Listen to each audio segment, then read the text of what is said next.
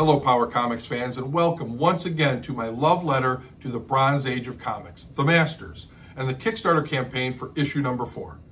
This 48-page issue continues the saga of the art heist of the century perpetrated by none other than the Masters themselves, and contains everything you'd hope to find in a classic comic: superheroes and villains, action and suspense, twists and turns, and of course, fun and games.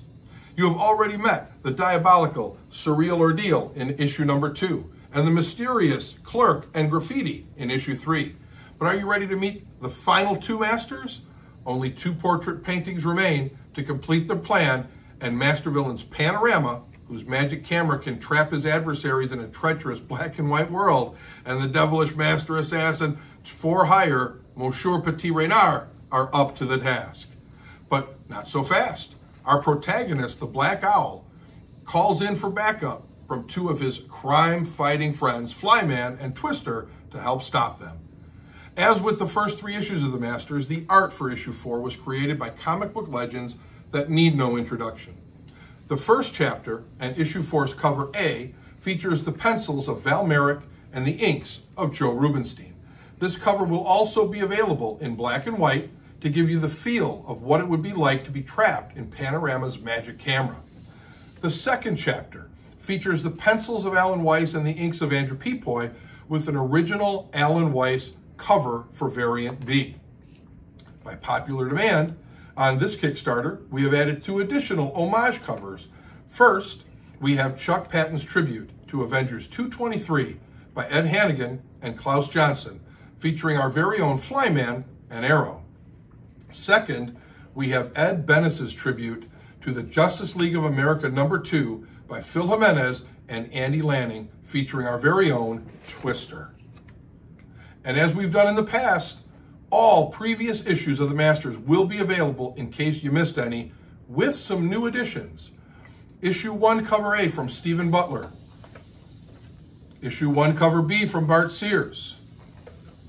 Issue 2 cover A from David Perrin and Al Milgrom. Cover B from Tom Morgan. Additional cover for issue number 2 from Joe Staton, featuring our beloved hero, Black Owl, is variant cover C. Issue 3 cover A from Ron Wilson and Joe Rubinstein. Cover B from Mike Vosberg. And 2 new additional variant covers. First, from Mike Grell, cover C, featuring Airman, and second, from Ramona Fraden, cover D, featuring Plymo, the Rubber Man. These variant covers can be backed individually or all together for a special price. In addition, we have digital versions of issues 1, 2, 3, and 4 available, sets of action figures featuring Surreal Ordeal, The Clerk, Graffiti, Panorama, and Monsieur Petit Renard. We have t-shirts in various colors and sizes featuring the art of Daryl Young. You choose a character that you want, we place it on the front of the shirt, we put his logo on the left sleeve and the Masters logo on the right. We have new buttons and trading cards and sticker sheets of the heroes appearing in issue 4. Our initial 6 stretch goals will be pinups of our 6 superheroes created by the one and only Tom Morgan. And if that isn't good enough for you, the original art for these pinups will be available for purchase, as well as original art from comic book legends Stephen Butler, Bart Sears, Mike Vosberg, Ron Wilson, Joe Staton, Mike Grell, and the legend, the living legend, Ramona Fraden. There is something for everyone in the Masters issue number 4 Kickstarter, and there is also everything for everyone as well. You see, by the conclusion of this campaign, the Masters issue 4 will be completed and at the printer waiting for Kickstarter funds to hit, and will ship immediately thereafter.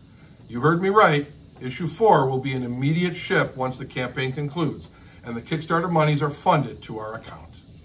You see, while we were struggling to finish issues 2 and 3, we were still working hard behind the scenes producing issues 4 and 5. We know we dropped the ball. This is us picking it up and running towards the goal line. Did I mention all of the covers? Did I mention all of the rewards and add-ons? Did I mention all the stretch goals?